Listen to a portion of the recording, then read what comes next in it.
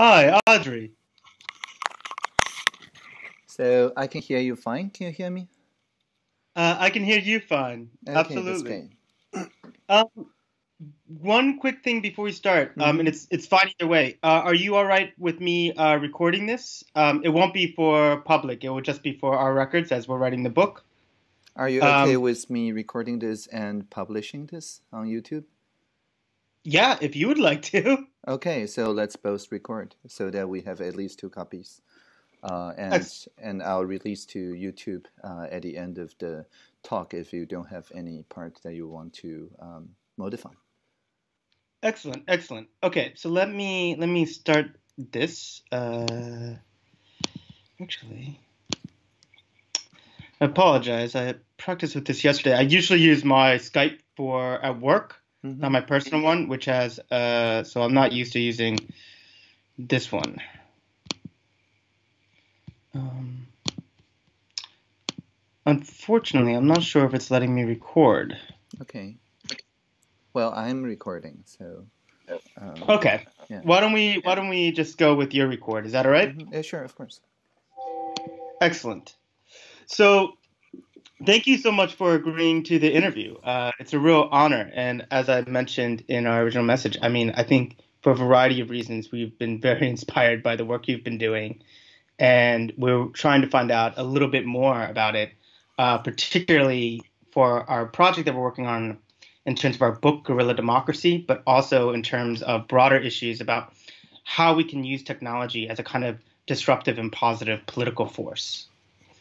Um, so I guess if it's all right, and I know you've probably done this many, many hmm times, Yes. if you want to take a couple minutes just to give a little bit of your background and how you kind of moved from the point of view hmm of kind of coding and free software into hmm or into the a more political hmm domain.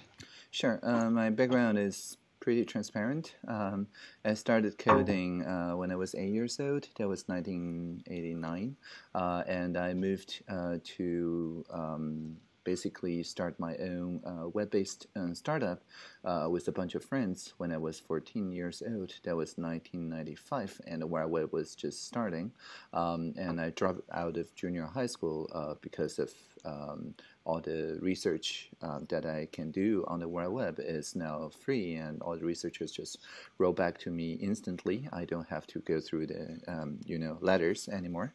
And the principal actually supported me, and which is very rare, and then that instilled me a lot of hope in the flexibility of bureaucracy. And because of the fact that most of the World Web at the time is things like archive.org and things like the IETF, the World Web Foundation, and so on. It's very cutting edge. People put their cutting edge research on it, and I also work with the earliest, like the Gutenberg project and so on, which digitized a lot of early commons. That is to say, the works that have fallen out of copyright, which we are just getting a new batch as of this year. But by the time that I'm dropped out of junior high, the Gutenberg project is mostly work that has been written before the First World War. That is to say, the classics, which again instilled in me a reasonable optimism because I don't have access to any depressing works. And so that's my self-educated background, more or less. And then I worked in the free software movement, which then rebranded part of ourselves into the open source movement.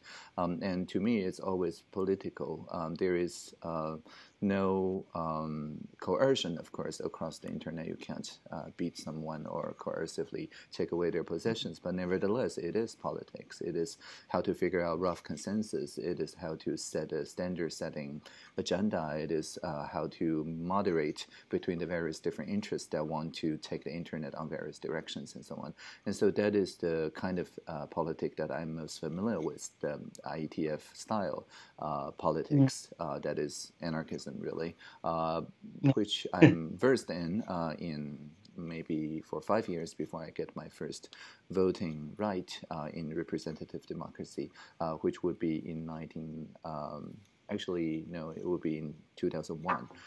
So for me, I think participative democracy over the internet is my kind of native tribe, and representative democracy is kind of a new thing to me. But that is not just to me alone, because in Taiwan we only got the first presidential election in 1996, but that's already almost a decade after lifting of the martial law. So I'm not that unique in the sense that people mostly experimented with a lot of community level or internet level consensus making before we actually get to elect for our own president about 30 years ago. And so in Taiwan, representative democracy is kind of a new overlay, but people take a lot of consensus-based participative decision-making processes that they're already very versed in, and just overlay on top of it representative democracy. So which is why I think many people, what we call the civic hackers in Taiwan, are at once technologists, but also people working on democracy, because in Taiwan there's no 200 years of democratic or republican or federal tradition. For us, it's all the very same generation that gets to experiment with all these things. And so I think I formally began working in politics at the end of 2014 as an advisor to the cabinet at that time because of the Sunflower Occupy. Many people saw that over the course of 3 weeks, it's possible to use internet to mediate 500,000 people on the street and many more online, so that people gradually converge on consensus without the need of using traditional representative mechanisms, and which kind of were on strike anyway because the MPs were refusing to deliberate the service and trade agreement. So people occupied the parliament and doing without the overlaid representative democracy, but actually going back to the communal participative democracy. And it actually worked and delivered a pretty good set of consensus. And so many ministries at the end of that year really wanted to learn how to harness this kind of potential as offered by internet-based participation. And so we built quite a few systems together, and I was kind of a understudy minister, kind of a reverse mentor to the Minister Jacqueline Tsai, the minister with a portfolio in charge of cyberspace law. And so that continued for a couple of years, and then I became the digital minister, kind of no longer understudy, but still running pretty much exactly the same thing as I started participating at the end of 2014. So that's like the 6-minute version. No, that's perfect. I think that's a really kind of nice background and foundation, and I think it opens up a lot of kind of really interesting ways in which we can kind of explore this a bit further, theoretically and politically.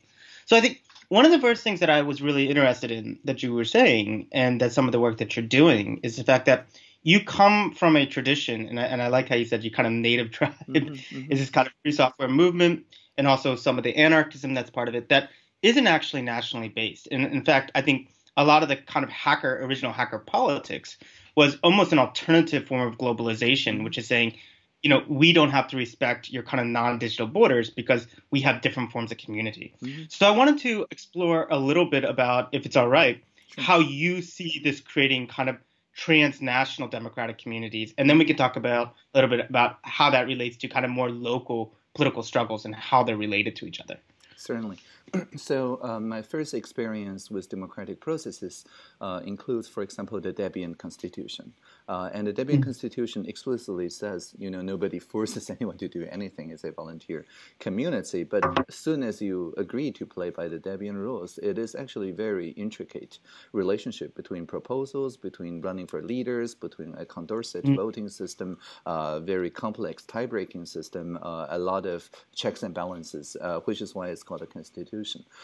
So it means that the process itself is in the commons, right? Everybody can amend the Debian Constitution. Certainly easier than amending the Taiwan's Constitution, and it keeps the Constitution alive in the sense that it stays relevant to everybody who participates in the Debian community. And so even if no Debian developer would dedicate 100% of their time on the democratic process, I would say that on average, they're much more aware of a democratic process that is powering the community than a average citizen in any democratic community. And so I think that's the first difference, I would say, of this, this transnational idea.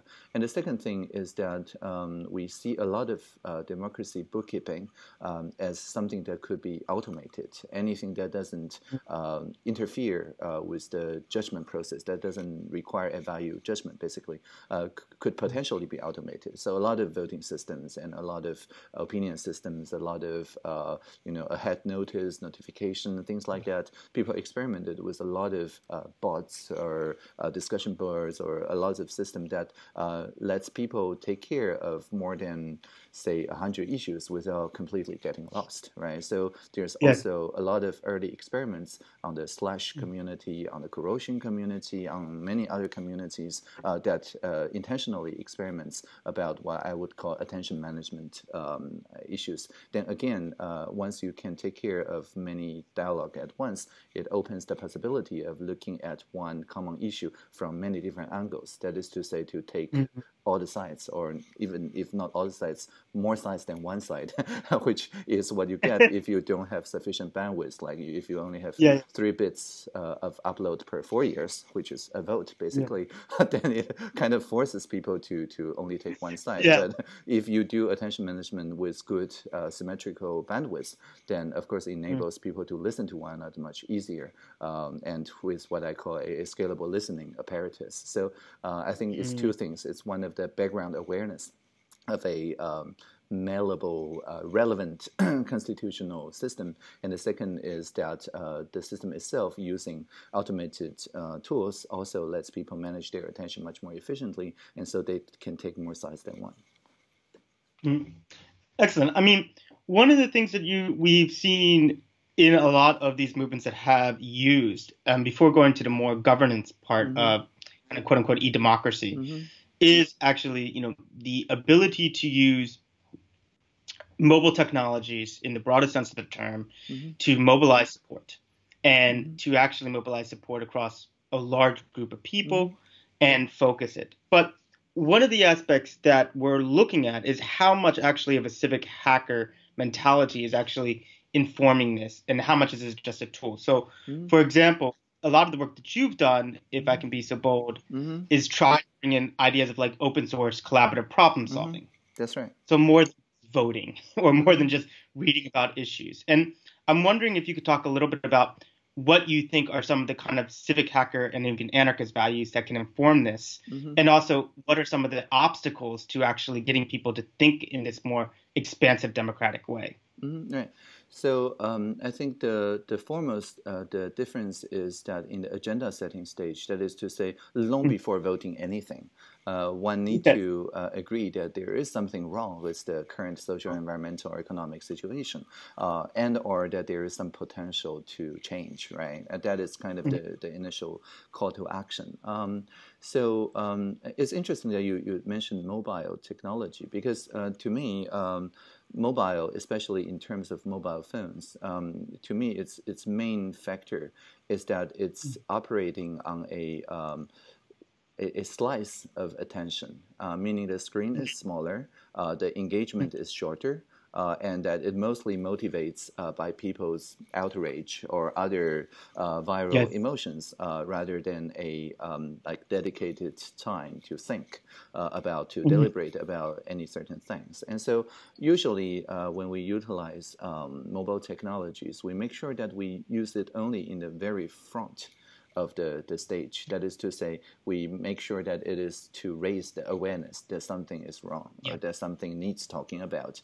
But we actually don't use mobile technologies to replace the face-to-face talking about, or to this kind of one-on-one Skype session that we explicitly, use a desktop form factor to make sure that we're talking at each other with better attunement than those slice of conversations. So I would distinguish between two polar, not really polar, but connected sides. One is to the outrage part, and the second is the deliberation part. And I think Okay. I think there's a psychological phenomenon called the empathy gap, meaning that if one is outraged, it's very hard to empathize a calm person, Yes. and vice versa. And if you're very calm, it's very hard to empathize with a outraged person. And so I think there's both of these in all of us. So what's Yeah. important is that we design the engagement principles so that we don't confuse or mix those two modalities too much together. We use the outrage part to spread a message and to invite people who are outraged 2 weeks after this initial call for complaints into a physical space, and with good, safe design, and that people can still participate over the internet, but always with a much more dedicated, synchronous, if not the same place, design. And so the asynchronous part, I think, is important, but it cannot replace the synchronous part. Absolutely. I mean, and I think that's a really interesting way, because what we've been looking at a little bit as well is how mobile technologies can serve as, like you said, a very nice upfront ability to not just do the outrage part, but also form connections through things like WhatsApp and create solidarity, but then the governance part. Even if it's something like creating a strike. Okay, so you use WhatsApp to organize a strike, then what comes next? How do you engage in collective bargaining?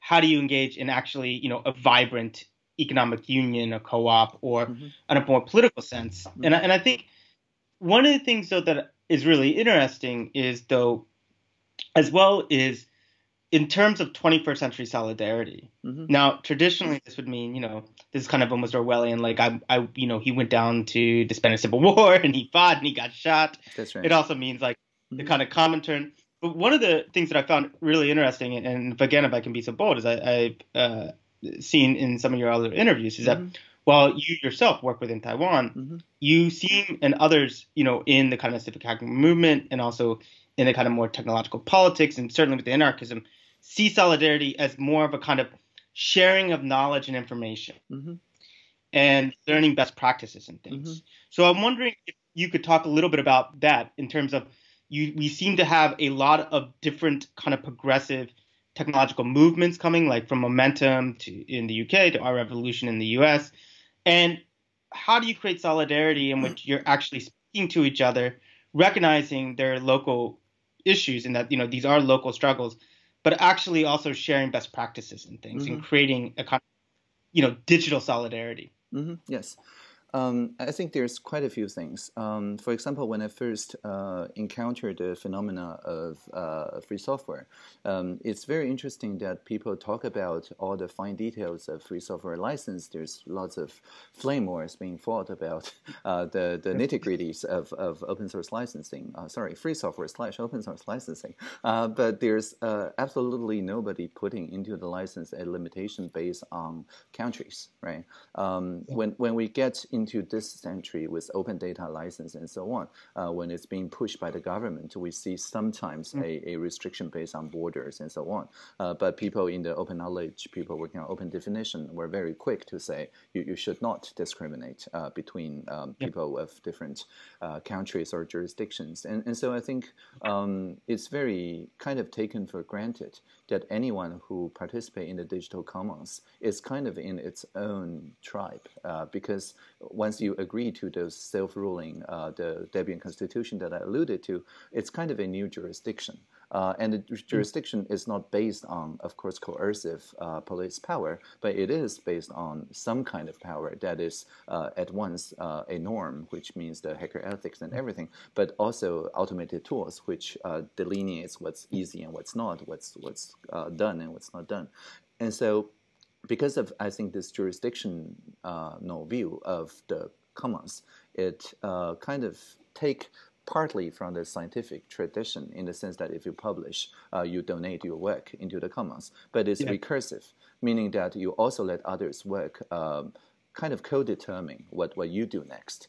Because, for example, if I make our discussions on the, for example, the discourse system or on the media wiki system, any software update is going to shape actually how I talk about these things with my fellow citizens. So on the technique level, it doesn't have to pass a vote or anything like that. Just by improving the tools that we each other use is a kind of solidarity. And I'm keenly aware that as a digital minister of Taiwan, almost none of the tools that I'm using daily is from people who identify as Taiwanese.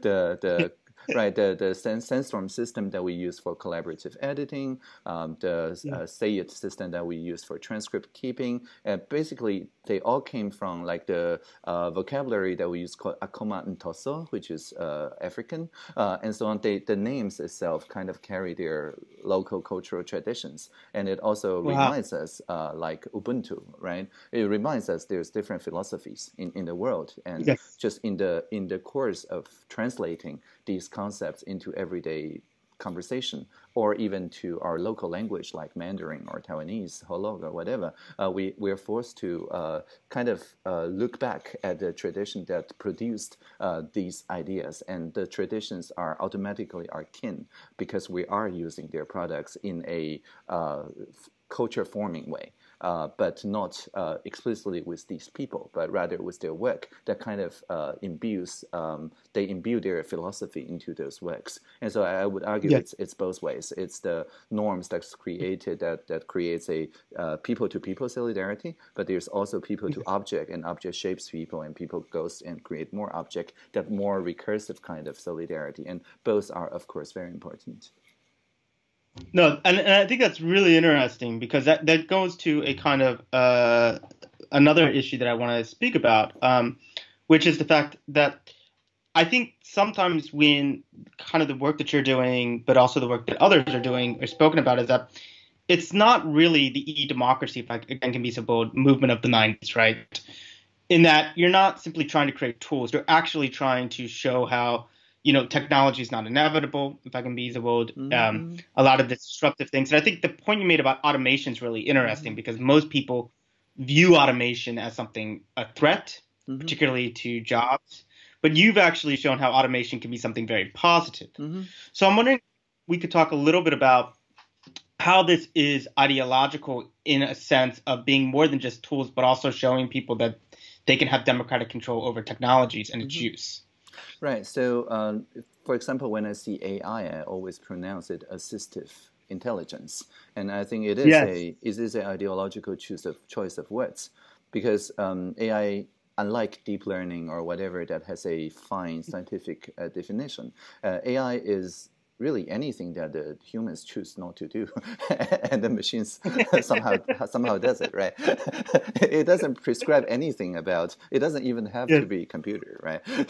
So it could be any assistive intelligence. It could be animal intelligence. So what I mean is that if we look at in an assistive intelligence kind of view, it's less threatening precisely because it kind of says, just as in personal computer, when the first personal computers were being forged, the IBM PC clones, or prior to that Apple II or whatever, it kind of promised the idea of a maker or a tinkering spirit, in a sense that if you don't like what your computer does, there's always an easy way for you to find some neighbor kid who hack the computer until the computer does things that you personally find more gratifying, and that's what personal computing means. Prior to personal computing, it means a terminal, right, which is just a screen and a keyboard, or a teletype and a keyboard, and that connects to a mainframe and have all the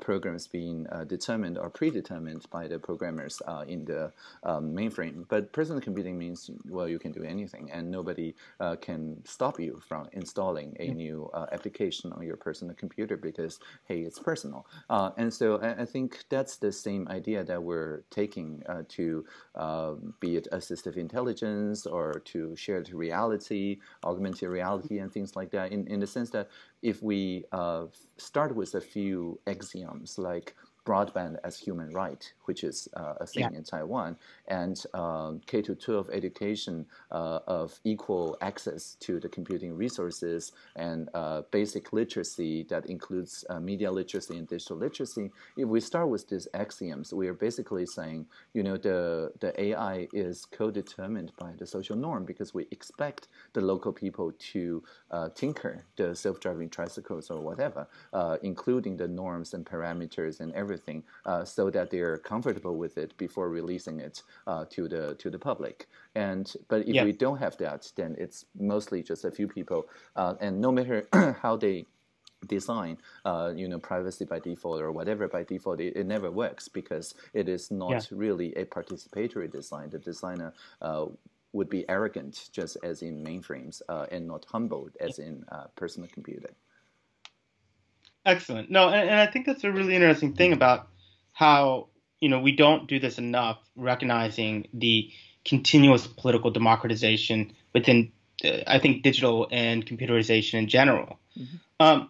I want to talk a little bit about when we think about democracy and moving it beyond just traditional politics. And one of the interesting kind of things about your career, if I can be, or if careers may be a big word, but trajectory, is that, like you said, I mean, representative democracy was not where you started. You definitely, I would say, did not have the kind of West Wing culture or background. And in fact, from an entirely different, as you said, tribe and political tradition things. So I'm wondering, how do we begin to think about this as more than just, helping governments or working within a traditional political frame, and actually think about, well, we can democratize workplaces. We can democratize the gig economy, these types of things. Because I think that has been a kind of difficult link. And what you've then seen is the fact that, that workers have kind of taken upon themselves. So you saw in the U.S., for instance, the use of Facebook for teacher strikes, right? And that was a little bit of a surprise, I think, to a lot of people working in this realm, particularly within even activist communities like Occupy, but then people working, in good faith in the government. They kind of say, oh, well, industrial democracy is something we just hadn't really thought about, and actually it's something very important. So I'm wondering, how we move beyond traditional realms of democracy to think about digital democratization more widely. Yeah. So I think it's much easier if you start with the small-scale organizations. Think of a small community of maybe 50 people or a small co-op of maybe 30 people. I think these are the places where we see the most inventions of self-organization, mostly because if people already know each other, they trust each other more to introduce more, experimental digital apparatus. Whereas if it's 23 million people, of course you take a referendum on something to make a drastic change. So I think for example, the Lumio folks in New Zealand, they didn't start from scratch, right? They started from Occupy Wellington. They started from a co-op culture called Inspiral, and so their decision-making apparatus, the so-called democratizing the workplace product called Lumio, it is almost entirely driven by the real demand of maybe 30 people or 50 people who really want to keep track of who's working on what together, and to do like straw polls or conversations in a way that really empowers each individual person instead of some abstract ideal goal. And I think that's really the most creative or substantially creative thing that I can imagine, because we use a lot of tools in our civic tech community. We actually recycle through a lot of tools. As soon as new tools come up, we just take new ones into our ecosystem. But we can do that because we have a firm understanding of what each stakeholder in the co-op or in the social innovation lab or whatever, what their real interests are, and where the tools are there to speed up some chores, or whether it's there to capture some moments to make like remote conversations possible, to take a actual GovTech example. Starting this year, Taiwan is doing a regional revitalization plan where we identified 100 or so counties that have a shrinking brain drain or whatever aging population, and we encourage people who work in the national government to relocate back to their hometown, basically, and telework. Yep. And with such a simple thing as telework, because I entered the cabinet with a teleworking kind of working condition, right? With such a simple thing as telework, we actually have to do a lot of service design to look at the everyday work of paper pushing in any workplace, government just being one, and to make them amenable to remote work. But once you do that, everything gets digitized automatically. And then so the analytics, the searching, the various network forming becomes much easier because back in the days of paper and telephone, once there's an emergent issue like people who want to talk about digital democracy, I can't really pick up a phone and call each of my colleagues saying, hey, do you have anything to say about digital democracy? If someone email everybody in their organization, government or not, saying, hey, do you have anything to say about digital democracy? They probably get fired the next day. But once you have reply optional kind of work out loud hubs for things like the activity stream, like we use Rocket Chat, but it could be Slack. Then it's actually very easy to just type out something that's reply optional, and people who then reply automatically form a team and things like that. So it enables a workflow that is only possible if people already gets into the habit of working in the remote. But then that only becomes possible because people already have some comfortable experiences working in the same room. And so for me, a lot of that is grown out of the organic need of small-scale organizing needs. And we don't start thinking about like 5 million people or anything like that. We just think about maybe 50 groups and each of maybe 50 people, and how do we scale that? And I think that then is a really interesting point as well about what is the relationship between systematic change and the experimentation that is really implicit within any system within these. So I know that there is a bit of a discussion about, how anti-capitalist, for instance, we should be, and about, are we, when we're looking at things like innovation hubs, which are very interesting, are we though really, are we just working around the edges, so to speak? While others say, I think very much of this, this has always been a bottom-up movement. You create these kind of local technological communities, and I'm wondering for yourself, how do you balance those things between having a clear kind of anti-status quo agenda that does want a different type of world, with also recognizing that this has always been a local bottom-up movement? Yeah, well, I'm going to be a lot biased because we had this debate when the term open source was coined. That's why I asked. Yeah, the term open source was coined because a bunch of people, ESR and friends, wanted to form a marketing campaign of a traditional human right-based narrative that is the free software movement. Basically, it's not selling human right, right? It is basically telling the capitalists that the way you're making, software using your capital is creating social and a challenge in solidarity. Let's talk about this way, and we can solve it not because we want to do away with capitalism, but actually you can shift the capital first from a entirely harm-causing capital into capital that avoids harm, right? Like at least being honest of what kind of software stack you're using, and then generally turning it into so-called benefit stakeholder or stakeholder benefiting capital, meaning that if there's things that you don't want to maintain yourself, you just use the open source license and the community shares the maintenance cost. And finally, you can have capital that contribute to solutions. For example, the Mozilla Corporation being the flagship example. And so I think there's capital and there's capital. And if you do the marketing and communication right, you can shift the color of the capital itself into at least benefit capital that is good for both bottom lines or triple bottom lines, as we call it nowadays. But if you really do the value alignment right, like for example during the Mozilla Corporation's rebranding and how they did the Firefox, market communication, you can say, okay, so we earn a lot of money, but 100% of which is going back to the open source community, and I think that creates a lot of interest in people using those grants or whatever research money that Mozilla is putting forth into really fundamental infrastructure work, like let's encrypt, like the Rust language and things like that, things that traditionally would not get funded by the private sector, but is now nevertheless being funded by the private sector. Yeah. And so I think if you have a strategy that begins with scaling impact, but without being too discriminating of what kind of early stage solutions that you're looking at. Basically, you're saying any early stage solution that shows promise, I'm happy to scale it up. And then it gives people who are traditionally trained in capitalist regimes something more meaningful to do with their lives or something like that. No, I think that's a really interesting point, because that takes then to, I have just a couple more questions, if that's all right. And, sure, of course.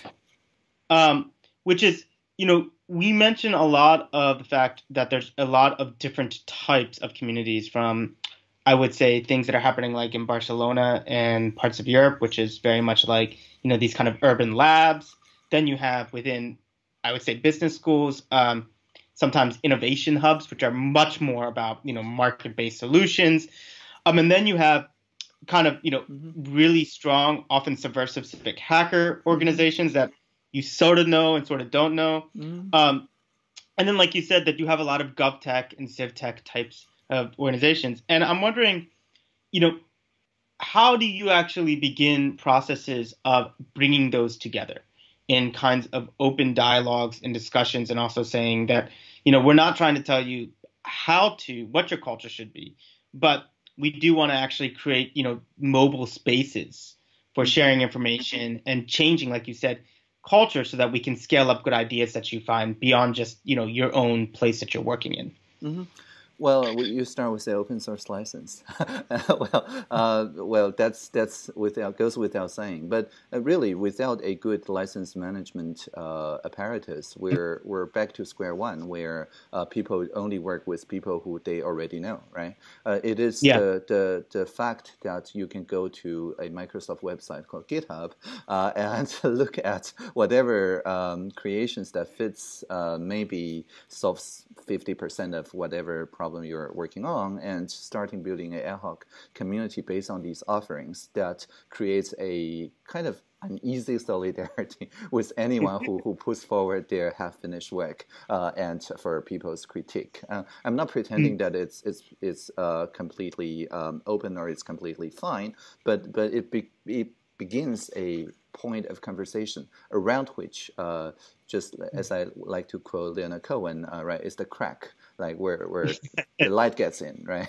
Without this mismatch between cultures, between offerings and needs, between people's expectations and the actual deliverings, there's no chance of starting a conversation, because there's no object that could be a social object. It could be just internal objects that people don't get to form a social relationship. And so that's always the first step. And now once you have those social objects, I would argue that a regular safe space that people can return to is really the second thing.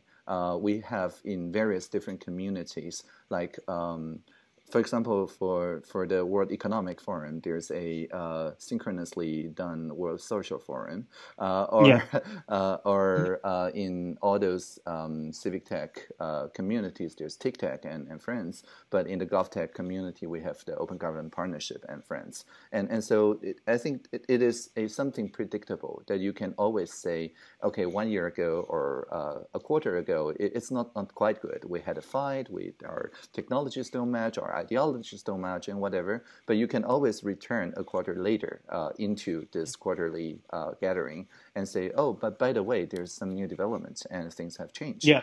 But without this regular, it could be every quarter, every year, or in the case of the V-Taiwan project, it's every week, every Wednesday. Without this kind of place where you can return to, there is no public of that you can recurse, right? So, but to Mm. be a recursive public is to be a bunch of people that cares about how these people relate, not just one-shot transactional stakes, but rather how we hold the stakes and how we collectively hold these stakes. So I would argue that a safe space, both temporal and spatial, if possible, is the next step beyond the open license and the open Mm. invitation for people to have a conversation. Absolutely, and I think that like that kind of goes then to my last question, if it's all right, because I think you're Mm-hmm. absolutely right. And one of the projects that we're doing, well, we'd like to do on the back of this book is create kind of like a global consortium that Mm-hmm. does create these kinds of temporal and spatial safe places. But one of the aspects about this is, if I again can be a bit Mm-hmm. provocative, Sure, of course. is, is the fact that sometimes I see a bit of a disjuncture between the narratives that emerge around these, particularly around people like yourself, and what is actually being said. So when I see articles, if I again think things about, oh, Audrey Tang, just kind of genius coder who's now Mm-hmm. been able to do this, and then what you actually say is, well, anyone can do this, That's right. like, That's right. Yeah. like do it yourself. And also, some of the things that have kind of, oh, well, this kind of almost Steve Jobs kind of, or, Bill Gates, like, she dropped out of school because she was so smart. And it's like, no, I dropped out of school because I thought the information was already there and That's right. anyone can do this.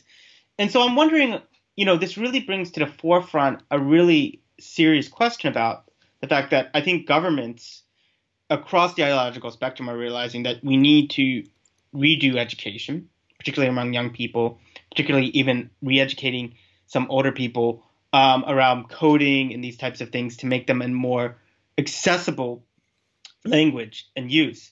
But I think one of the real questions is what kinds of civic education do we need to Mm-hmm. really be doing? This digital civic education, ones that allow us to go beyond what, if I can again be so bold, what I think is a very liberal capitalist notion of this kind of individual genius, Mm-hmm. which is precisely, again, what I think you and others in your movement are trying to do away with.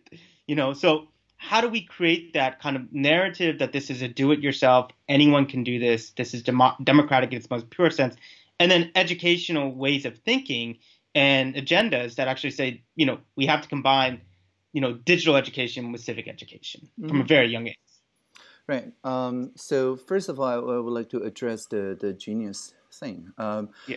My first experience reading the Cathedral and the Bazaar, which is a ESR thing, is basically I remember the quote.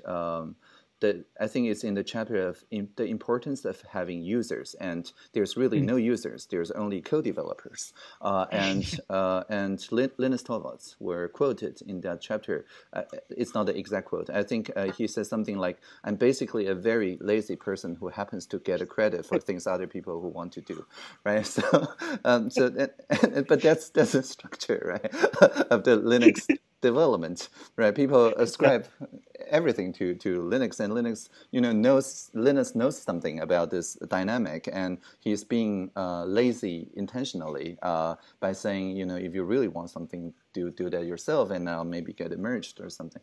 And so I think this philosophy of not the taking credit part, the creating possibilities part, I think is most important. If Linus is very strict in the milestones or in the nitty-gritty details, that is if he micromanage, Yeah. then I don't think the community will grow as we see today to the Linux community. So always, I think being humble in one's design is the most important thing.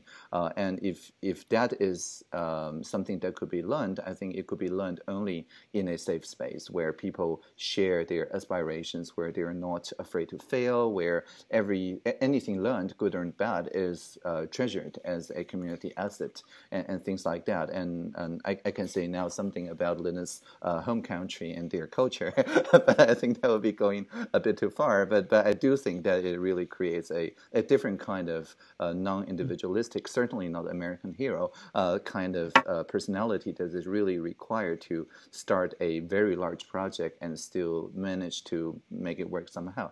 All the leaders Yeah. that I work with in the programming language community, it could be Mats from the Ruby community, Larry from the Perl community, they all have the same kind of humbleness in them. I think that is the most important thing. So I really don't think this heroic narrative is helpful in the least, but some journalists want to write it that way, and I cannot edit my own Wikipedia article, and so c'est la vie. So that's the first part, and the second part is how to make it the civic education. I think that when I did the Pro 6 work together with the Pro community, we had a rallying cry called Optimize for Fun, or dash big O fun for short. And that basically means we optimize the subjective experience of a so-called user becoming a so-called code developer. And I think this is, we can use any number of social hacks to do so. It could be good food, it could be music, it could be shibboleth, it could be shared memes, right? It could be a bot that automatically hugs someone when someone gets a plus or whatever. It's really anything goes, but with the same end goal of turning the act of contribution into a very interesting one, a fun experience. And once people get the intrinsic motivation, I don't think we need to externally impose the so-called civic or civilized or whatever a regime that disciplines people being good citizens, because then they find joy in making others people's experience better, as they have been shown before. And so a lot of techniques that I share, like hugging the trolls and things like that, all builds on the same premise, that is basically to make the newcomers or people who are contemplating a real contribution experience a really positive experience to the same degree as I myself was welcome into the community in the first place. So there's actually a lot of Ubuntu, or a lot of indigenous culture is predicated on that before the transactional industrial revolution view. And I think some part of it is still very much alive in the free software and open communities, in the sense that if they don't treasure their newcomers, they really don't get very far. So all the large communities nowadays, Wikipedia, OpenStreetMap, and so on, all nurtures their newcomers this way, in a sort of civic education, but never a indoctrinating education, but rather a co-developing experience. And it's also Darwinian, because if they don't do that, they don't exist after a couple of years. So all the large communities we see are pretty good at doing this. And I think that then goes then to, and then we can open up for any questions that you may have. Is, we've talked about these types of communities that can do things in this type of, really dynamic and supportive culture. But we are living in an age in which a lot of our politics isn't so supportive like that. And I know that there are serious debates, and I imagine one that you've thought about ethically, about how much is one willing, and on what basis is one willing to work with different government regimes. So, I mean, I know, for instance, many people would find if the Trump administration, for instance, has said, we're really interested in some of the things, would you like to come and help? That a lot of people would say, well, no, I mean, because, even if I like this particular aspect, the discourses in general that you're using are discriminatory and, against a kind of inclusive ethics. Well, I think others have said, you have to create spaces anywhere that you can. And you can't simply, we're not at a place where we can easily pick and choose what opportunities we take or not, because, they said you have to create any opportunities you can. So what are some of the ways in which do you think we should begin thinking about this as a kind of digital democratic, and I would say radical community? Right. It reminds me of the old days of the Millennium Development Goals, where the UN basically took a very deontological position and say, if you're a developed nation, no matter how much you don't like the developing nations' politics, military, infrastructure, human rights, you still have to help because it is kind of your burden as a developed Yeah. nation, and that there's human suffering and there's really no ideological dispute that can prevent the critical help that needs to put people out of poverty and things like that. And of course, that kind of worked, but I very much like the neo-narrative around the sustainable development goals, which I wear right, as a T-shirt wherever I go. And the 17 colors, for once, doesn't make a distinction purely based on developed versus developing, or the people who can help versus people who needs help. But rather, it basically says, okay, we understand that there's 169 different important things. And we know this because we consulted more than 1 million people around the world. And we understand that these are not commensurable, meaning that you can't really trade one thing for another. But we do understand that there's 17, roughly speaking, 17 communities worldwide that would consider one or two of these different goals as more important than the others. So you just work on whatever you want to work on, basically. Regardless of whether you're developing or developed, you can still identify through the sustainable goals one of the 17 tribes that you identify with. And then the shape of the 169 targets are shaped in the sense that it minimizes trade-off and maximize synergy, in the sense that if you work on any of those goals, you kind of automatically contribute to the other goals, even if you don't like their politics. So I think this kind of automatically synergistic accounting, in the sense of accountability, I think is the most important thing that we can work in the era of post-GDP radical narrative, because we all agree that GDP is bankrupt in terms of measuring social progress or any kind of progress, really. But not many people agree on, so what's next, right? The well-being index is not fine-grained and flexible enough. The happiness index maybe doesn't capture the different scale between communities and countries and things like that. And the sustainable goals only talk about goals. It doesn't talk about how to get there, right? So the radical community, I think, it can really work well if we sees the term of measurement and management and accountability from the very capitalistic interpretations, and just starting working on being accountable to each other, meaning that we can answer much easier than before, like what kind of impact one's having, and without even agreeing on what kind of thing that really requires doing, what kind of priority, because we kind of accept that 17 different tribes have different priorities anyway, right? But if they keep each other accountable, then that's the spirit of SDG 17, is that if we have reliable data from all the different parties, it kind of automatically creates opportunities of synergy and opportunities of collaboration. And if you see that there's no synergy, well, you just don't, right?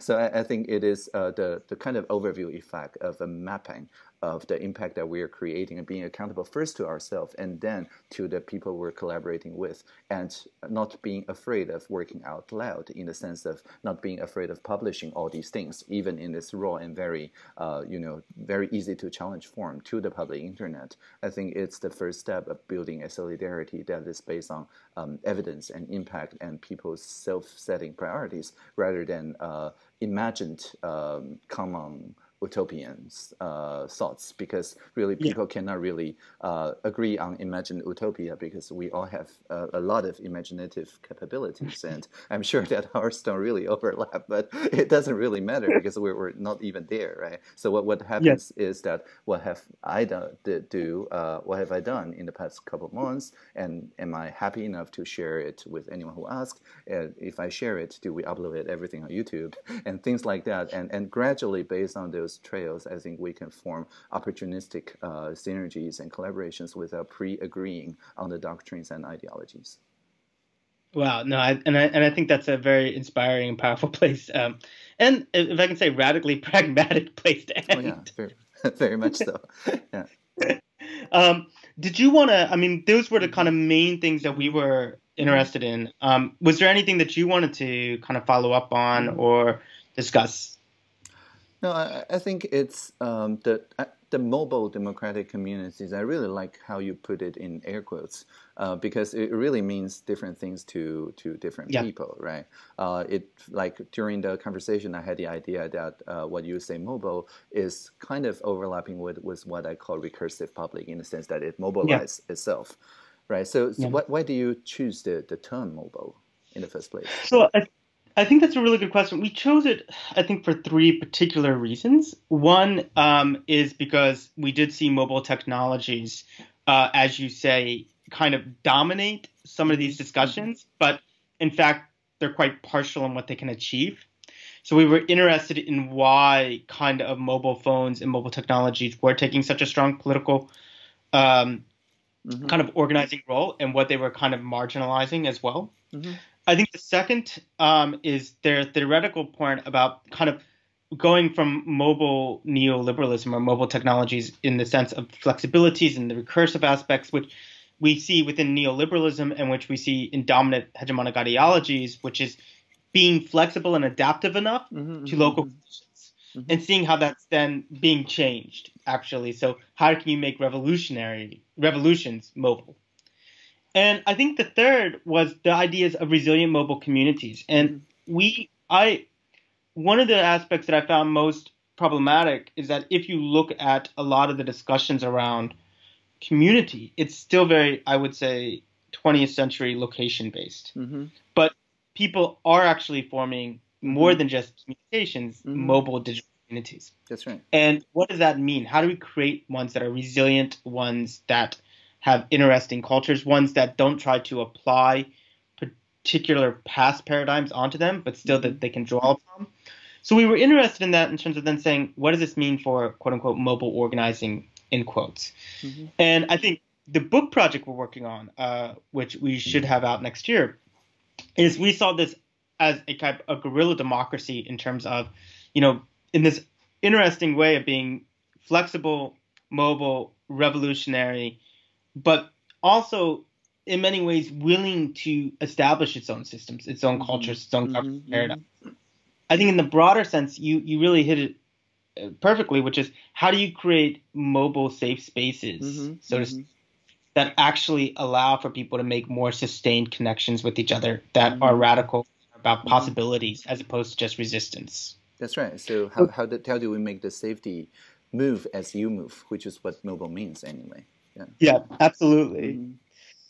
So yeah, I mean, I think that was a lot of what we were looking at, and one of the interesting points that it'd be worth following up on, Mm-hmm. as we progress, is also this relationship between, I think, traditional types of social movement politics, which certainly takes us on, and some of the things you're talking about, which is a broader epistemological and Mm-hmm. ontological shift, people Mm-hmm. from users, Mm-hmm. consumers, Mm-hmm. to co-developers and Mm-hmm. co-creators. Mm-hmm.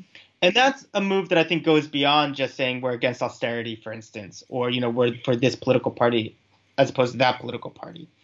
And I do think that I found it interesting, and we didn't get to talk about it in this conversation about this type of, if we're being very literal, app culture. Mm. How does this app culture, which I think started in many ways as something that was more co-creating, become more consumptive? Mm-hmm. Mm-hmm. And what does that show about the dangers of some of this kind of mobile organizing and these types of things? And what we need to do to actually, look beyond immediate political struggles to actually what kinds of radical cultures are we creating? Mm-hmm. Um, Yeah, and I think mostly it's just suddenly a lot of people can, for example, get on the World Web, but without the understanding that you can view source on all the web page.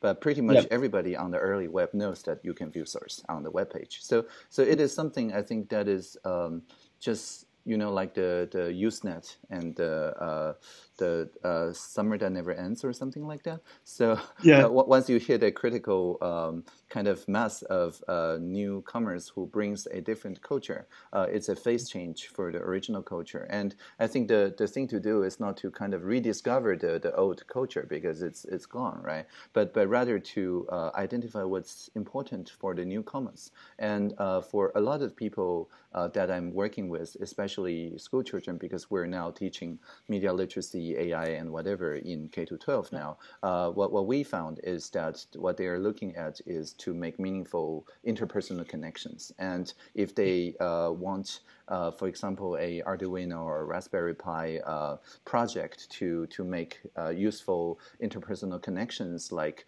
showing their families how many steps they're from the home, so that they can predict where they go home and things like that. It suddenly there's much more motivation to look under the hood and to view source on even the apps. Or on even any technologies that's between them and the kind of interpersonal relationship that they're keen to do. But otherwise, yeah, I would agree that it's now much easier to just browse through the Scratch projects without modifying any of those Scratch projects and from people in kindergarten and so on. But certainly, I don't think it's a bad thing. I think it's just a phase, right? If you immerse yourself in the Wikipedia community for a couple of years without editing one single article, that still prepares you better, right? To become an eventual editor. So I think to have a community that lasts longer than a average lifetime of engagement, I think that's the important thing, which is why sustainability is the keyword of the SDGs. Yeah. And I think that also touches on another of the mobile aspects that we were really interested in. And it'd be good to also follow up some of this conversation, but also, there's so many aspects of the work that you're doing and others are doing, which is, 20 years ago, you probably remember these conversations. People forget this, but one of the main arguments against some of this smart technology and mobile technology is that, well, we can do it and, we can make the processors, we can do it, but how are people going to learn to use it? I mean, it just takes too much effort. And, it was a real argument that people had. That's right. And what you saw was that actually, if you make it into something usable and fun, people, for both good and bad, will learn to use it. That's right. Yet, I still think in many ways we teach some of our more radical civic education in a traditional way. Like, let's have people in classrooms and just do it. And it's like, well, I would not necessarily want us to learn from, Apple in terms of their ethics, but I would ask, as I say, what can we learn about actual, from capitalism that they've actually had this kind of pervasive lifelong learning of they're actually asking people to do huge amounts of learning in a short amount of time, and they've been successful at it. So what can we learn from a different ethical framework from that? Right. I would like to kind of conclude with a real example, which is a real civics class in a senior high school, the first grade of senior high, and that's, I think, the 10th grade. And the teacher just told the students to go to the e-petition platform in Taiwan, join the gov.tw, and find whatever cause that you think that can mobilize more than 500 people, and therefore demanding the ministries to give you a reasonable response. And a young girl just found this, I think, photo of a turtle being choked on a plastic straw or something like that. And so she mobilized to advocate to take out plastic straws everywhere, and certainly in indoor drinking, which is kind of controversial because in Taiwan, bubble tea is national identity drink, and the straw always goes with it, right?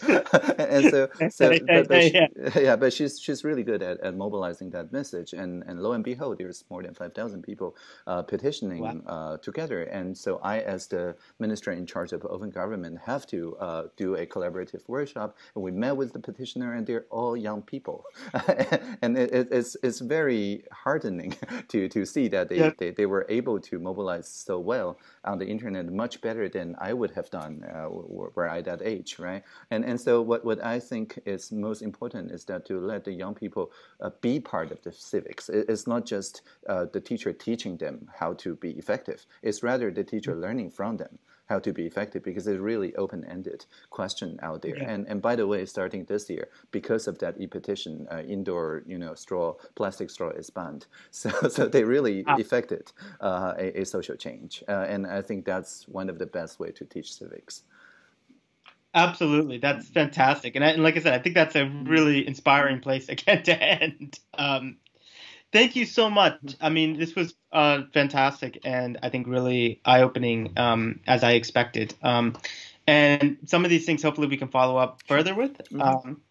But thank you again, and I Mhm. think that people will be interested in this, and certainly this is going to help with our research. Okay, so I'm going to publish this right away and send you the link, and it will be under a Creative Commons attribution license. All right. That sounds Cheers. fantastic. Okay. Thank you so much. Bye. Bye.